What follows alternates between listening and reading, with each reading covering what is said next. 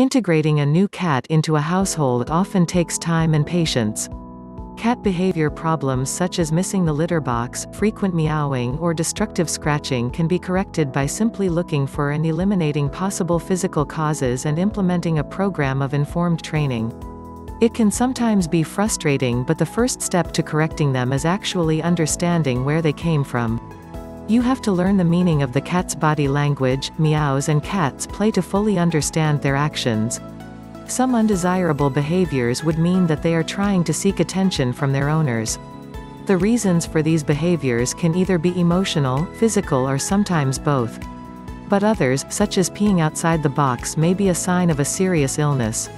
Before punishing your cat, do some homework on possible causes. Training to solve cat behavior problems. To train a cat, you should know that it is a very independent animal, and this is why it is such a comfortable companion in the house. Unlike dogs, cats are not as demanding, which means that you can focus on training it to have good manners, such as performing normal and natural cat behaviors in places and times that satisfies it and the owner as well. It is best to own the cat while it is still young for you to properly guide and train it as it grows. So the best method to follow is, never show encouragement for any behavior that you don't want to see happening again, and always try to discourage any behaviors you want to eliminate. Here are some of the behaviors that cats usually do. Biting and scratching.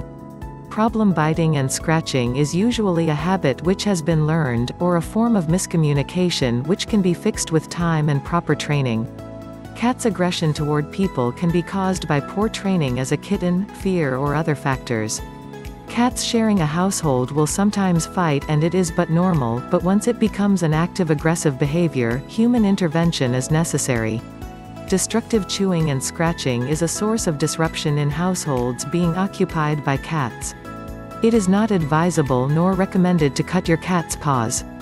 Better buy a scratching post and train the cat to use it instead of damaging your living room set and other furniture inside the house. This is doable for as long as you train your cat during its early years.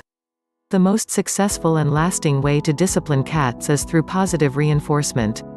The other method to solve cat behavior problems, called negative reinforcement, isn't as effective and works by punishing the animal for exhibiting a particular behavior that they don't want to see.